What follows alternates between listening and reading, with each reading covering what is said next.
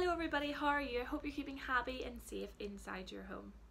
Have you watched the video of Mrs. Starkey reading Peter Rabbit? If not, I advise you stop the video and go watch that video now, because this video isn't going to make a lot of sense unless you do. If you have, well done, keep watching. I was thinking about the main character of the story. He's actually one of my favourite animals. What is my favourite animal?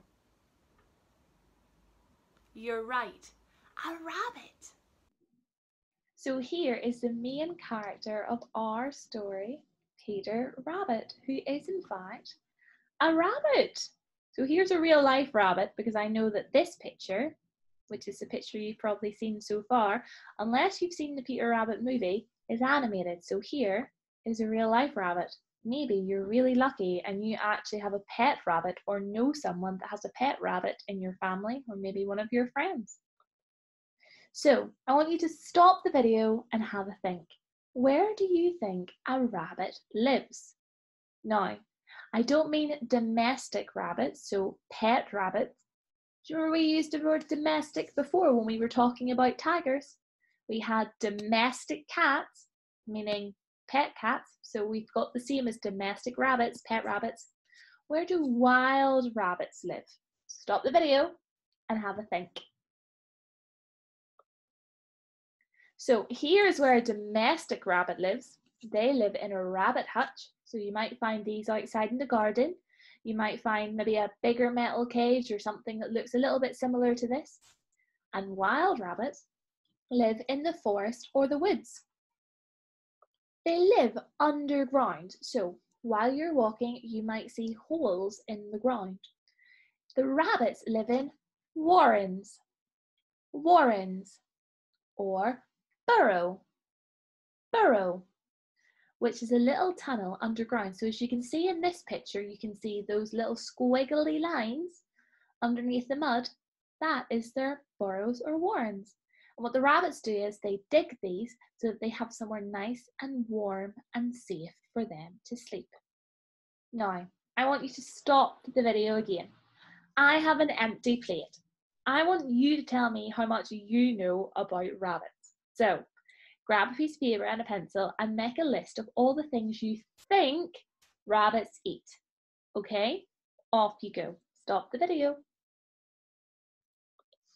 So the first thing rabbits eat is grass. So they eat a lot of grass and hay. This is what rabbits would eat most of all over anything else, grass and hay.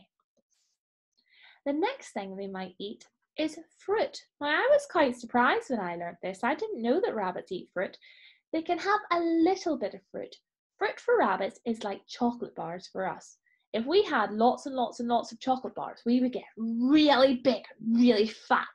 If a rabbit eats lots and lots and lots of fruit, because of the sugar in the fruits, it would make a rabbit very, very fat.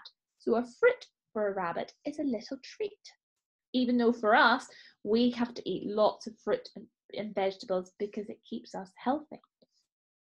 They eat leaves, so they can eat lots and lots and lots of leaves, like they can eat grass and hay. Lettuce, maybe you have some lettuce in your house. I know I love a lettuce with salad. Carrots, now you might have had this one at the top of your list, but do you know you're actually not meant to give rabbits a lot of carrots? They do love carrots, but once again, carrots for rabbits are like a treat. So they can have them now and then, but really they should be eating lots of grass. And celery, which is very similar to carrots. The last thing I've put is rabbit food, because rabbits are pets. You can't go into the pet shop and buy some rabbit food. So if you have a pet at home, maybe the next time you're in the pet store, you can look and see if you can see any rabbit food. Now, I've got an empty plate again. We know so much more about what rabbits eat. Next to the list you've already written, can you write down now what foods you know a rabbit eats?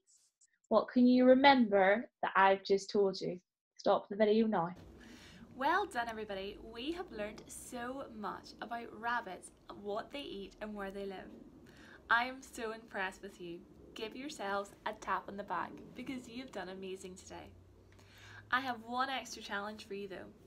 I've seen Peter Rabbit hopping around Slough and Langley, and I think he's looking for somewhere to have a little bit of lunch.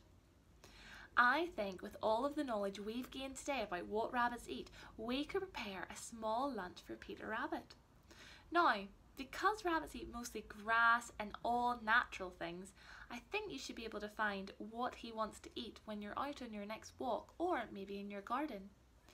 Put what you want him to eat on a small plate and leave it out for him.